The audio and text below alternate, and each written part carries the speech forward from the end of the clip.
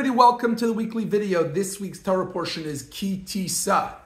I'm going to start out with telling you about Flaco the owl. If you haven't heard about this bird, I will share with you what happened. About a year ago, some guy broke into the enclosure of this owl at Central Park Zoo. And of course, the owl escaped. And the zoo officials were really worried. How is this owl going to survive in New York? It's never been outside of captivity. It's never hunted for food on its own. How are we going to do this? They tried very hard to woo it back in, to put out food and all sorts of things. But Flaco, as it was called, would have none of that. And Flaco survived. Not just survived, it was thriving in New York. It was able to hunt for food. It sat perched atop light posts and buildings and would make its hooting noise or whatever it's called. Anyway, unfortunately, last week it died because it flew into a glass wall. It probably had eaten something that was poisonous, maybe a poisoned rat or something, and it died. What's interesting about the story is that they were so worried, how would it survive in captivity? But it's an owl. An owl is a wild bird. An owl knows innately, deep down, how to hunt, how to survive. And it survived and it thrived.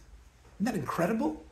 This story, which is a bit of a feel-good story, really reminds me of our Parsha. But let me share a little thing before I get to the Parsha. It also reminded me of a beautiful idea shared by Rabbi Adin Steinsaltz. Rabbi Steinsaltz was a tremendous scholar who translated the entire Talmud properly, really, the first time, a real robust translation of the Talmud, which took him many, many, many years. He's written a lot of books, great thinker, great Kabbalist, opened schools in Israel. Really, unfortunately, he died a couple of years ago. But he became a chassid of Chabad, of the Rebbe, Rabbi Schneerson. And he wrote, after the Rebbe died in 1994, he wrote a book and he asked the question, what was it about the Rebbe that managed to inspire so many people? So many people would come to him and ask him questions, they would be inspired, their lives would change. What was going on with that? And he said, imagine an eagle is born as a duck, born into a duck family somehow, and is raised as a duck. And it thinks it's a duck, and it quacks like a duck, and it hangs out with the ducks. And one day, someone comes to the eagle and says, you know, those wings, they could actually fly really, really high. You're an eagle, not a duck. At that point, the eagle can no longer think of itself as a duck. And it waves those wings, and it goes high, it soars into the sky. He says, that was the Rebbe. People went to him and the Rebbe revealed within them who they really are, their true potential, the capability that we all have to reach tremendous heights. Like Flaco the owl. We're not stuck in captivity. We can do all sorts of things because that's who we are. We can reach tremendous heights and soar and grow. Which reminds me of this week's Parsha, Ki Tisa. The word Ki Tisa is loosely translated as when you count the people. After the golden calf, which incidentally is written out of order. It's after the instruction to count the people, but really the counting of the people took place after the golden calf. Another story for itself, why the Torah is not always in chronological order. But after the golden calf, God tells Moshe, I want you to count the people. Why? God knows how many people there are. I need to show them my love.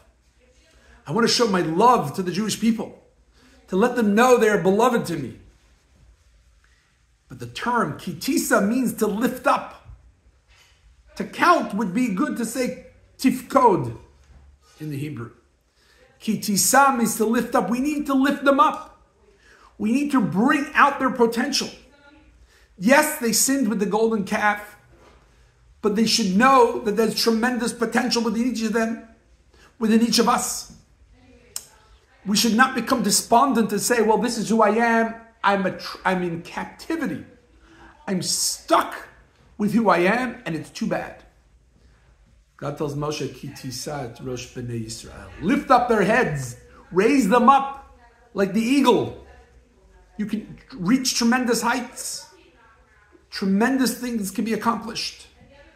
Connection with God, study of Torah, all these things are within our capability. We are not trapped like Flaco in a